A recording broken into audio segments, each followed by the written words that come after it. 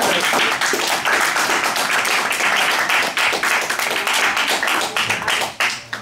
up the clock.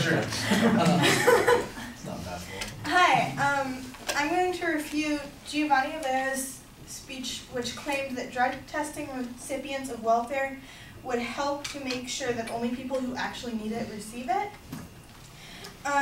When he gave his claim of fact speech, he briefly touched on three different parts. One being that drug testing would lower drug use. Another is the constitutional argument, and the third were the different law statutes. So, in saying that it would actually lower the drug use, according to an article that says that was being tested for cocaine but never touched the stuff, it actually might not, because there are quite a few, just for cocaine itself, there are quite a few things like amoxicillin, topical anesthetics, kidney disease, liver disease, and diabetes that would end up testing positive when in fact they're not. They've never touched it, they've never even been in the same room as the stuff, and that could end up eliminating people from even the possibility of getting welfare when they need it. For the constitutional argument, people do say that it is an unconstitutional search, where the Fourth Amendment says that it's the right of the people to be secure in their persons, houses, papers, and effects against unreasonable searches and seizures shall not be violated, and no warrants shall issue but upon probable cause supported by oath or affirmation, and particularly describing the place to be searched and the person or things to be seized. This says that you can't randomly walk up to someone and search them for no reason. However, if in an interview or something with a case worker for a welfare agency, they start noticing that you're exhibiting signs of maybe withdrawal or certain signs of side effects of drugs, that would be a probable cause to ask for you to be drug tested, because it means that there might be something in your system and they want to be sure of that. That would end up meaning that it is not an unwarranted search. There is warrant for why they want to search you. And finally, the law statutes, he claimed there were only 13 states that had ended up even considering this one. In fact, in 2016, there were at least 15 that were considering or had passed laws, including Alabama, Arkansas, Arizona, Florida, Georgia, Kansas, Michigan, Mississippi, Missouri, North Carolina, Oklahoma, Tennessee, Utah, West Virginia, and Wisconsin. Some apply to everyone, where others do have specific language that there's a reason to believe that someone is engaging. Others require a specific scoring process. Some people, like Florida's, for example, was halted by a district judge and permanently stopped in December of 2013, saying it was violating constitutional protections against unreasonable searches. Tennessee's bill requires that they develop a plan of suspicion-bias testing and report its recommendations to the legislature by January of 2014. The state began a testing program in July of 2014. As of March 2016, at least 17 states have proposed legislation requiring some form of drug testing or screening for public assistance recipients per year. In West Virginia, for example, their SB 6, which was passed March 23rd of this year, creates a 3-year pilot program to screen applicants for substance abuse programs. If a caseworker believes there is a program, a drug test will be ordered. If they do test positive, but they attend treatment and counseling and job skills programs, they can still qualify for benefits. If they refuse the test, or if they test positive, they're ineligible for assistance. However, a child whose parents test positive can still receive benefits through a designated payee. In conclusion, the speech that I refuted claimed that there weren't that many people, and it brought up very few places that had law statutes in place, whereas there are multiple that have multiple guidelines in order to help protect people's constitutional rights. Thank you.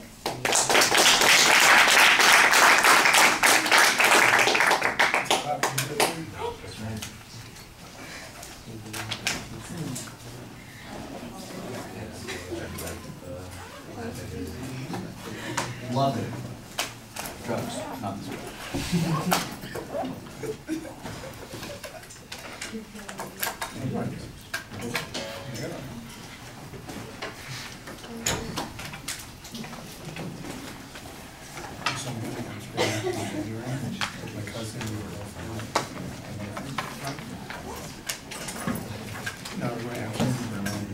All right, Durandy, let me mention some of the things that are pretty good and clear about the speech, and then we'll talk about a couple things that are problematic.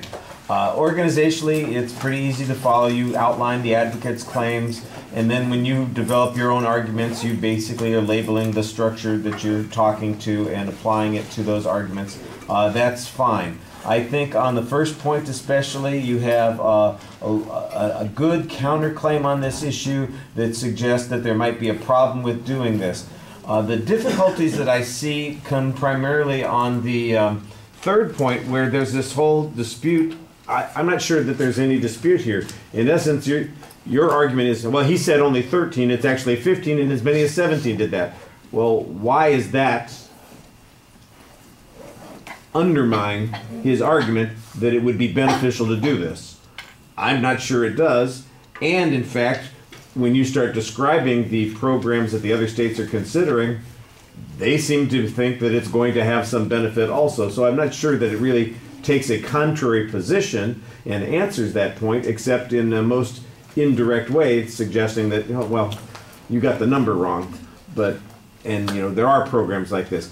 There might be a better argument to make here that says, we're in an experimental stage at this particular point. We don't have any results that tell us definitively what's going to happen. Fortunately, we will know in a few years, because a lot of states have passed laws to do this sort of thing. And so I think you make the argument that says the advocate's argument is premature because he doesn't have any data from any of the places that have done this that shows that it is effective. And he should have that data because we've got plenty of states where they have done this sort of thing. That might be a way to make that argument applicable. Otherwise, it's just a dispute over, well, you're wrong. It's not 13 states, it's 17 states. And I don't think that gets you anything. I don't know why that's important.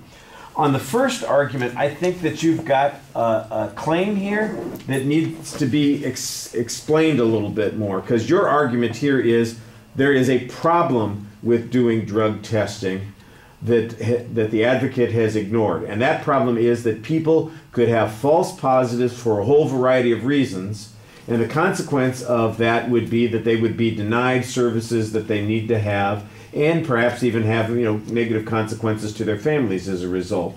I think that's the argument that the other side makes on this issue that is pretty appropriate here. Let's face it, if you're taking some other medication, if you've eaten some kind of food that's going to result in a false positive, and false positives are typical sorts of things, and you're going to be denied services as a consequence of that, that seems to be wrong. It seems to be inappropriate that some harm occurs to a person because of that.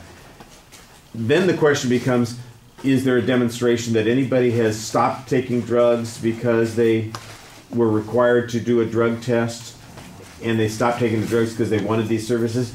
Well, did the advocate provide any proof on that? That's where I think you need to have a little bit more conflict. You've got a counterclaim on this point, but you kind of go at it in a very indirect way.